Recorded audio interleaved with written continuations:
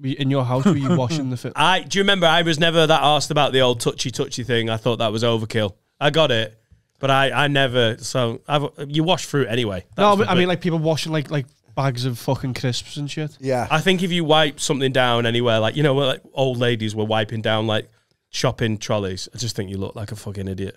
Yeah. I know COVID's bad, but I just don't want to look that much of a twat. Says a guy in a bright orange hoodie. You know. So I've just got weird priorities, so I never got into it. I was going to give a fuck. You didn't wash anything? Nah. I did quarantine some cans of Coke for 24 hours. Right. Behind the chair. Behind the chair. Put them behind the chair in the living room so that it didn't catch my eye later at night, and I'd be like, oh, do you remember the Professor, whatever he was on, they talked about that. The government had a big thing about it. From Downing Street. And put your cans behind the couch. And that's how they're safe. No, well, I put it there so that I couldn't like be like distracted by it. Because like, I don't know about you. I think this is like part of the fat man's manifesto. You know, if I'm trying not to eat something, especially something that's bad for me, they start talking to me. Like if I've got chocolate in the cupboard and I'm on a diet, I can hear the biscuits and I'll be like, Adam. Right. We're in the cupboard. So that's it. In 2 episodes, you're now being talked to by cans of Coke, snacks, and your flat. You're going mental in such a high visibility way. Yeah, you got to cut down on that vape DMT. The chocolates are talking to me. You're in the spirit world, Adam. How did you do, Tom, like told to stay at home? Like, cause I was all right. Everyone suffered with it. But I've known you 20 years, and obviously it's just through comedy, but you gig everywhere around the world. Yeah. One of the best acts ever. But like, how was it when you were told to just stay in your fucking house? I'll say this, Dan. You're going to love this answer. I've never listened to a thing the government's ever said. Didn't listen to it in the 80s. Fucking didn't I? I didn't need to gig, but I wasn't staying in, Dan. I was out every day walking around. You know, I'd come back in. Trudy would spray me before the door. Like, oh yeah, it was. I don't know, man. I'm one of the guys. I'm one of the guys that, like, you know, you're in it for yourself, Dan. Like, I love everybody. Yeah. But, you know, I can't stop everybody from being a fucking retard. You know what I mean?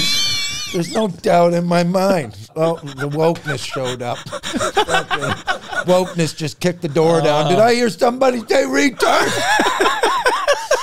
Fucking Jesus Christ. Sign him up for another advert, guys. This is how he makes his money. Fucking old Jimmy Saturday Night. Light entertainment, Tommy. Welcome to the One Show. Oh my God, I would love it if someone had an aneurysm and gave Tom Stade the One Show. Yeah, it'd go well. Do you know what I love though? So like early on in the sort of boom of TV comedy, you did do a lot of stuff, and I love that that's happened. And then you've said so much stuff that is proper funny that they can't actually put on TV, and they've gone, oh God, because when they've obviously had a meeting at the start and gone, right, we're going to start TV comedy. There's going to be panel shows, live at the Apollo, McIntyre's Roadshow. Who are the best comedians in the whole of the UK? And everyone's gone, oh well, Tom Stade's obviously one of them. They're going, right, give him everything. And then there's Oxbridge TV producers going, oh no, no.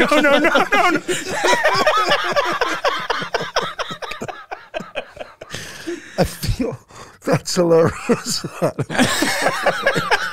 I've never really looked back, but now that I am, like, yeah, that was crazy. Yeah, that was like everything, and then just like stopped, and I'm like going, was it something I said? And they were like, yeah. Oh, okay. I thought we were comedians. I thought we were supposed to be inappropriate.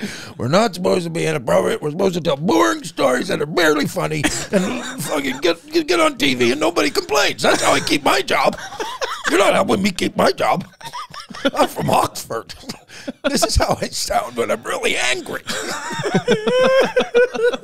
You know, so, but yeah, dead on, man. So now I'm on the podcast circuit.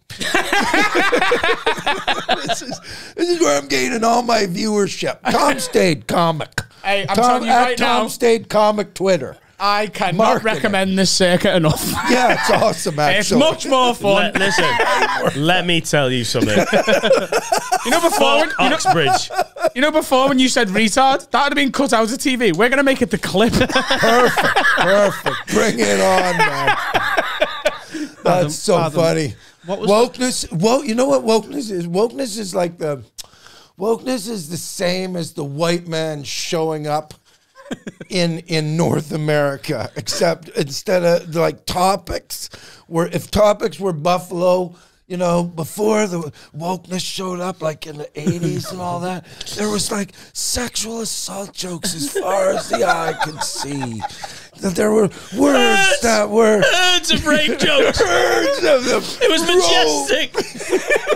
You'd be like, hang on, whoa, shush, shush, shush. There's rape jokes coming. They're beautiful, all of them. They're beautiful, and we just pick one or two, just enough to keep the village alive, you know.